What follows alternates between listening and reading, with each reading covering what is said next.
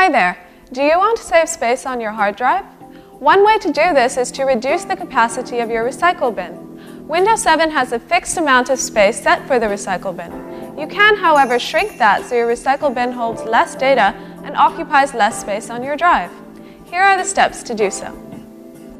Right-click on the recycle bin and select Properties. Select your local drive. Click the Custom Size Radio button and type in the amount of space you want the recycle bin to use. For example, I am setting it to 2000 MB or 2 GB. You can use whatever size you think would be adequate. Click OK.